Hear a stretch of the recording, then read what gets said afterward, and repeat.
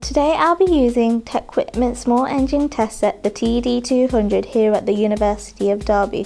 But before I start using any of the equipment in the lab, I have to put my ear defenders on. The first thing I do is adjust the needle valve, which controls the flow rate and the level of water in the casing. I adjust it to the maximum capacity. I then push the throttle up and flick on the on button, then pull the cord with both hands, making sure I'm standing horizontal to the engine set.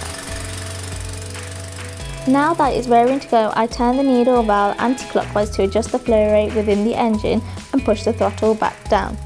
I then begin to observe the findings on the screen using TecQuipment's versatile data acquisition system, VDAS. The VDAS software allows me to record experiments and automatic charting, which reduces experiment times and any potential errors.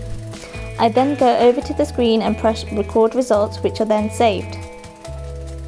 I then go and adjust the needle valve again, wait for about 30 to 40 seconds and then record the results.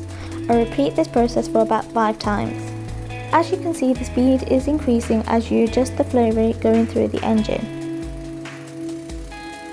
I am now looking at the impact of the decreased speed turning the valve clockwise. You can see that the engine torque and the speed is dropping.